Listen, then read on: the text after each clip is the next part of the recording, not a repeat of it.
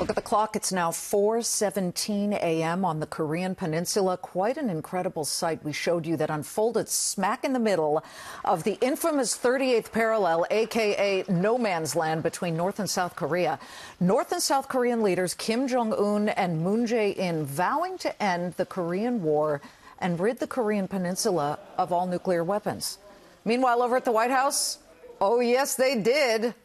Shake hands. German Chancellor Angela Merkel meeting President Trump at the White House in hopes of averting a trade war between the European Union and the U.S. This coming just 2 days after French President Emmanuel Macron failed to sway President Trump, despite 3 days of meeting and dining and air kissing between the two and their wives. So with so many diplomatic pieces moving at this hour and as key issues like trade hang in the balance, we wanted to bring you somebody who knows a thing or two about U.S. relations with many countries, but specifically Germany. The former U.S. ambassador to Germany also served as the former U.S. Deputy Treasury Secretary, Ambassador Robert Kimmitt, joining us now. Good to see you, Ambassador.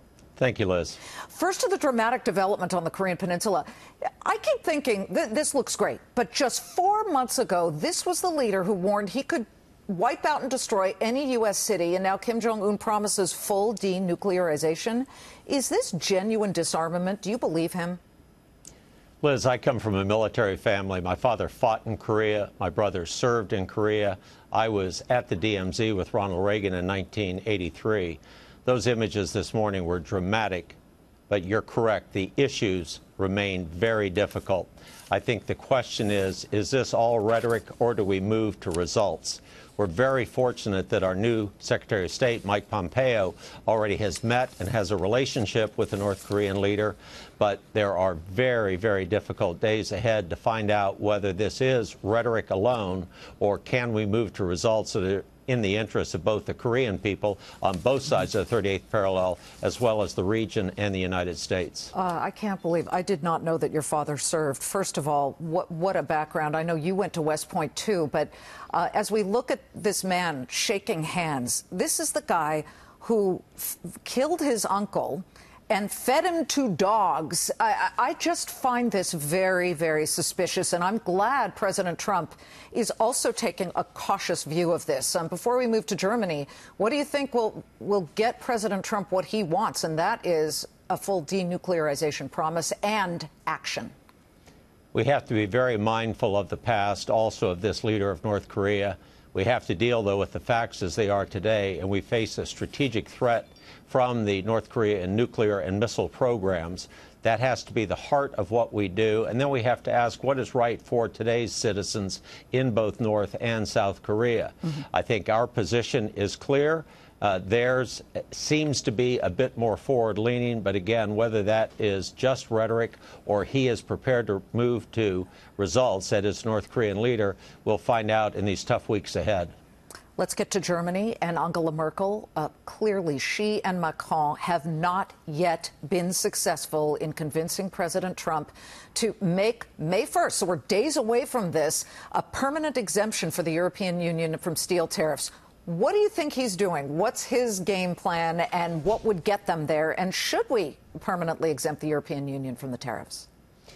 One of the real key points here is that we have leaders of both countries discussing not just the traditional political military issues, but also economic and financial issues. Back in my day as ambassador to Germany, and certainly before that, Ronald Reagan, then George H.W. Bush, and talking with Helmut Kohl, it was almost all political military issues. I think the key is we now have economic and financial issues being discussed at the highest level.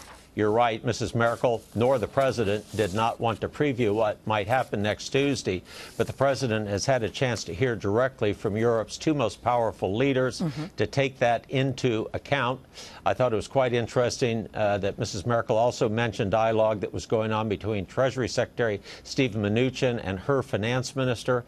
And so I would say the economic issues are front and center, even though there was also some very important security news coming out of the meeting. Well, let's not forget that Germany makes a lot of cars here in the U.S. and exports them, but they do employ United States workers. And I've been down to the Vance, Alabama Mercedes plant, and we can't forget that we do have a very good relationship with Germany.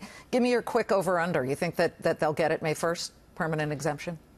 Hard to say. And again, if the president wasn't prepared to talk about it today, nor the chancellor, to hazard a guess, I'm not in a position to say. But, Liz, you've brought up a really good point. 800,000 Americans will get their paychecks this month from companies headquartered in Germany.